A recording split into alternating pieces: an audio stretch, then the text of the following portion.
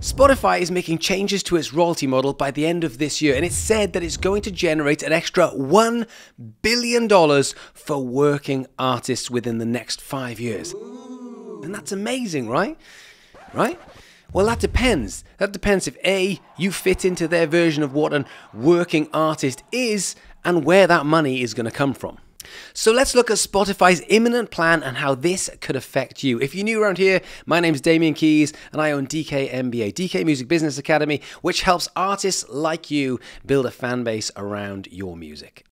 Spotify plan on implementing changes to how and when artists get paid their royalties. They are looking to remove royalties for any artist that they see as undeserving in order to give those royalties to artists that they see as legitimate artists. Now, to do this, Spotify plan on implementing 3 major new policies, with the first one being a new minimum length for noise tracks. Right now, Spotify royalties kick in when a track has been listened to for over 30 seconds. The problem with this is it allows people to game the system.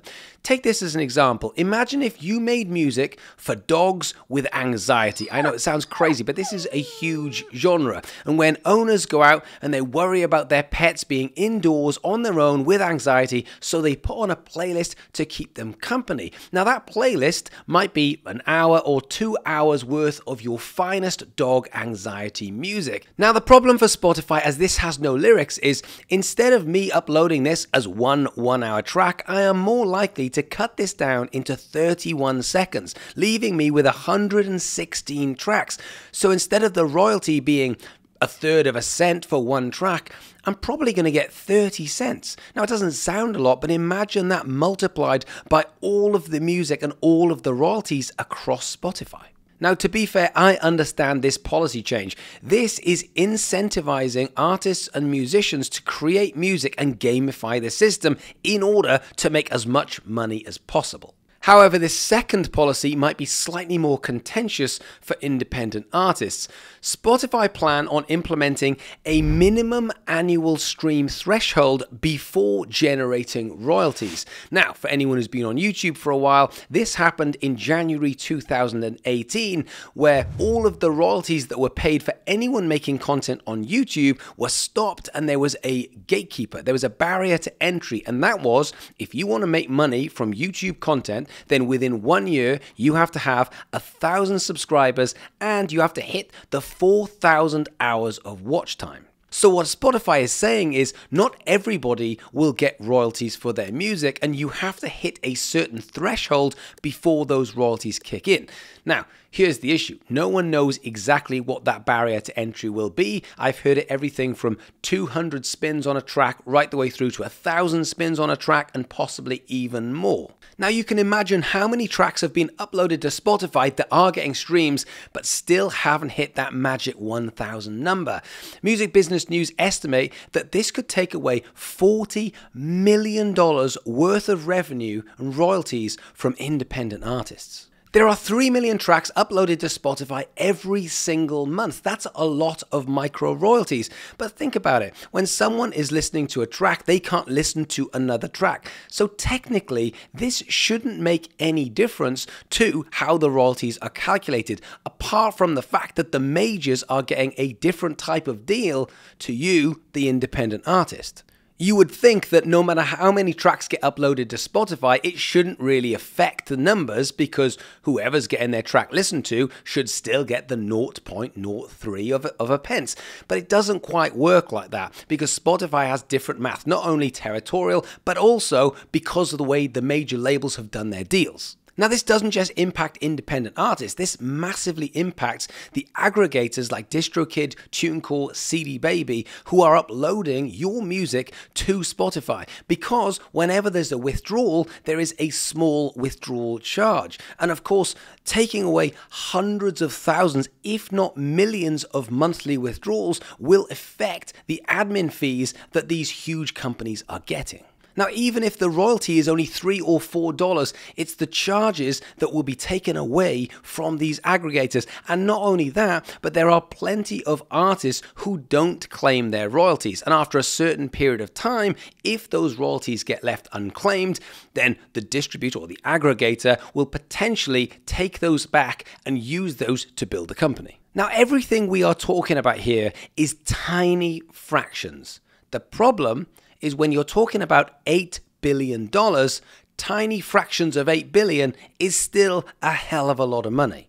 Now, the third Spotify policy is fines for labels that are promoting fraudulently, which I am all for. We are living in a time where labels are spending a lot of money on getting attention. The last thing that we need is for them to rig the game by cheating the system as well. And this isn't just labels, and it isn't major or independents. This should go for artists as well. Anybody who is deemed to be cheating the system just because they have their own ego and they can't be seen to have not enough numbers should be penalized. And Spotify is not only going to withdraw those tracks, but it says there will be hefty fines as well.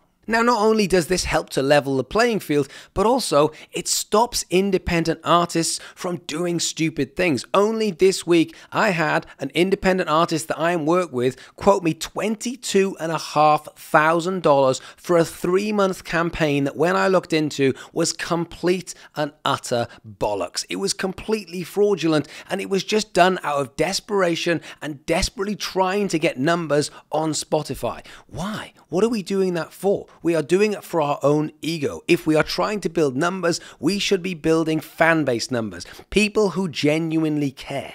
Now, Spotify is implementing these 3 policies off the back of a profitable quarter. Yes, the first time in a billion years for Spotify. They've actually made some money. They made $68 million in the last quarter. And a big part of that is because they have raised the amount that the subscription costs in many parts of the world. The Spotify subscription was $9.99. It is now $10.99, which is $10.99 or £10.99. Also, I found out because of the way the world works with how much money it costs for Spotify, the cheapest territory in the entire world for Spotify is Pakistan, where you will pay around about $1 for your monthly subscription. The most expensive is Denmark, which makes sense because Daniel X from Sweden, so he probably hates the neighbors. UK comes in second from last at around about $15, with Denmark being about $16 for Spotify. Now, the message that came out of Spotify headquarters is, we pushed the price up, no one seemed to mind, so we might do it again. So be prepared for your Spotify subscription to go up a little bit more. But does that mean you will get extra money? No, probably not, especially with these new policies. It sounds like the rich are going to get richer.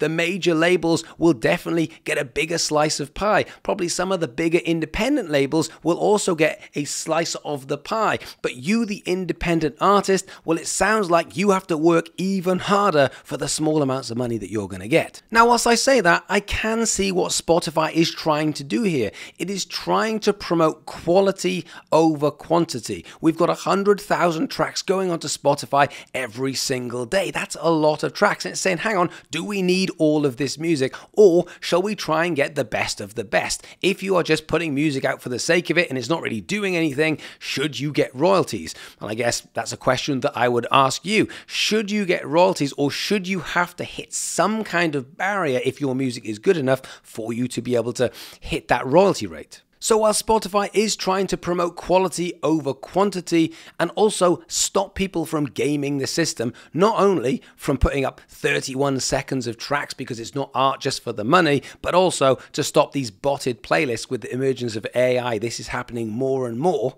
The problem I, and probably you, have with this is, in trying to do the right thing, there are independent artists who are going to get caught up in the crossfire. They are going to get the kick in the nuts while Spotify is technically trying to do the right thing. Now, when I normally make a video like this, I will get comments down below saying 0% of nothing is still nothing, and that isn't going to change my 1 cent or 5 cents. But I think this goes past just the financial value. To me, when an artist gets a royalty check, no matter how small, this is one step up the ladder. This makes you feel like you've achieved something. This makes you feel that there are people listening to your music and paying attention, and that gives you the impetus to go back in the studio, to write more songs, to go out and do those gigs, to do that promotion. So to me, this isn't about making the extra $3, $4, $5. This is a matter of pride. It's a matter of doing something that makes you want to carry on. And that to me is very, very important for independent artists. Without progression comes anxiety and a feeling of failure. And I don't want that for up and coming artists. After all, you might release 3, 4, 5 singles, 4 albums,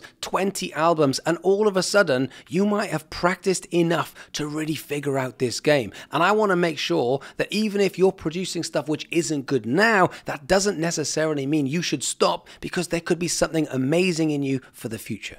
So what are your thoughts? Do you think Spotify should be getting rid of more of the hobbyists, going for quality instead of quantity, and prioritizing the working artists? I'm not sure where the working artists kicked in, but I guess 1,000 streams on a song sounds like what they're talking about.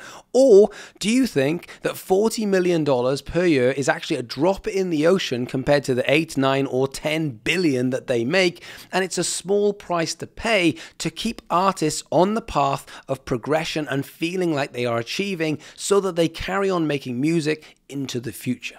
Let me know in the comments below. I have a feeling this one's going to get a little bit juicy. Thanks for sticking with me when I'm obviously feeling a little bit under the weather. But I'll see you guys next week.